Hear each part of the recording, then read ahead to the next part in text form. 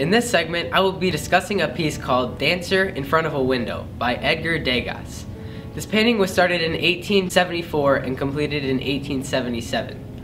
Although Degas was a critic of the Impressionist movement, his paintings demonstrate a wide range of elements from this movement. For example, Impressionism originated in Paris, where Degas lived, and is a style of painting characterized by short brushstrokes, unusual angles, and ordinary subject matter.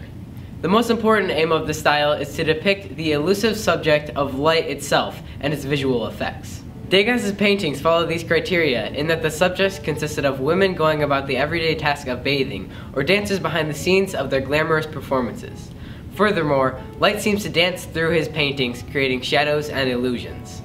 This painting comes from Degas' extensive work at the Palais Garnier in Paris. He spent much time in the wings watching the ballets and painting the dancers.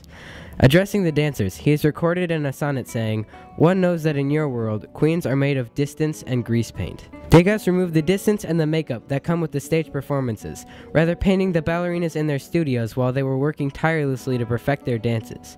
This painting specifically was done at Degas' own studio in Paris. Here he uses a technique he created as an extension of a monotype print, which is where one paints on an inked plate and then puts it through a press, effectively making a print of it. As for the image itself, one can see from the moonlit room and the dark windows of the other buildings that it is late at night. While the rest of the city is sleeping, this ballerina is still dancing. Her costume and her jewelry suggest she is practicing immediately after one of her performances. The studio is nearly completely empty, emphasizing the isolation of the dancer. She is practicing alone at night, placing her career before both spending time with others and her own rest. The only accompaniment of the dancer is the moonlight that bathes the studio. Light moves about the floor in different hues and shapes. As the dancer's face is cast in a shadow and the light displays more movement than the dancer herself, it seems that the true subject is not the woman, but the light.